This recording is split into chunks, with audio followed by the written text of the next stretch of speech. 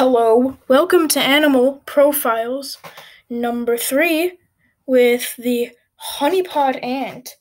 Also, before the video starts, make sure to like and subscribe. Liking is clicking the thumbs up if you didn't already know. And subscribing is obviously clicking the giant red subscribe button, like down here in this region. And if it gives you the option, you gotta click the little bell and click all, because if you don't get notified, there's no point in subscribing. It's like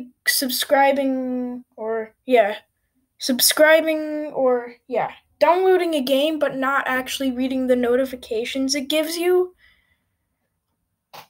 Like, I don't know, most games. I don't play too many games.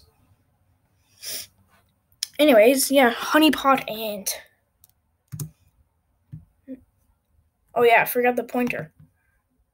I don't know if I'll actually use this. I normally don't use this. Location and habitat. Honeypot ants are insects native to the southern U.S., Mexico, Australia, and southern Africa.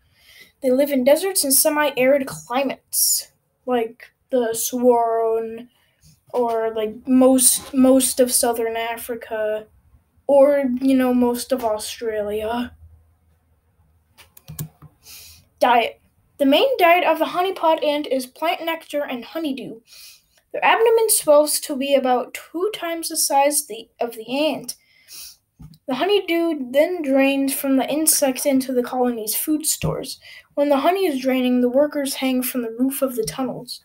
So it's kind of like a tap, except it's a giant bloated ant, and it's dripping honey from its abdomen into the colony's food stores to then be carried off to the larvae and the queen and all the workers.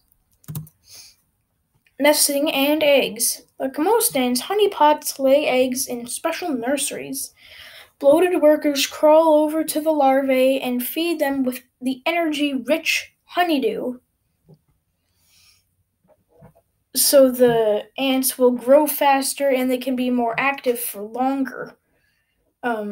Because honeydew is basically all sugar. Plant nectar, I should say. Plant nectar and honeydew. Identification. You can normally see honeypot ants rush to and from anthills, but the indicator that makes them honeypots is that you can see the orange or yellow honey within the bloated worker ants. You can also see the ants collecting honeydew and nectar from plants and filling up their honey abdomen sac things.